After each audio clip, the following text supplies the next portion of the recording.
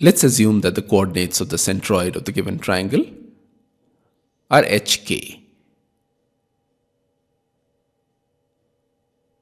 Therefore, h is equal to the sum of the abscissa of the three vertices divided by 3, which is equal to 1 upon 3 times in brackets a cos t plus b sin t plus 1.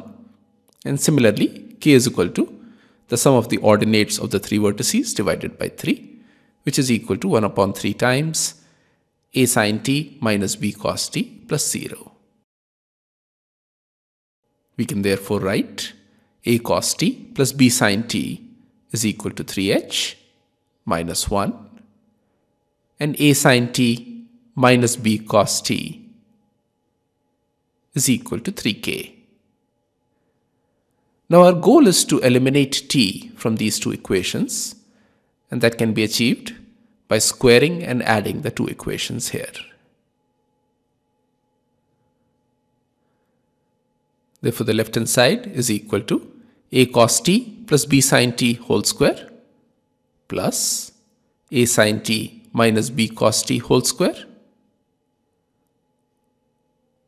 And this is equal to the right hand side, which is 3h minus 1 whole square plus 3k whole square. This implies that a square cos square t plus 2ab sin t cos t plus b square sin square t plus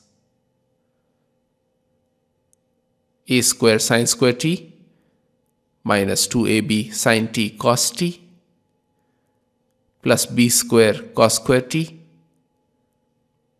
is equal to the right hand side, which is 3h minus 1 whole square plus 3k whole square.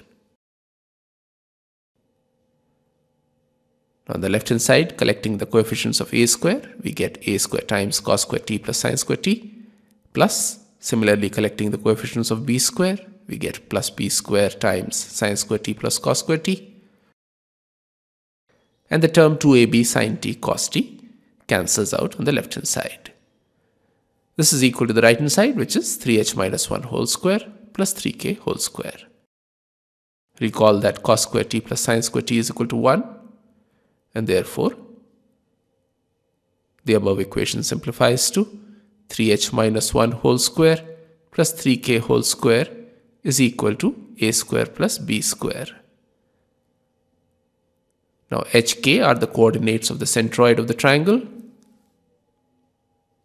Therefore, the locus of the centroid of this triangle can be obtained by replacing h with x and k with y.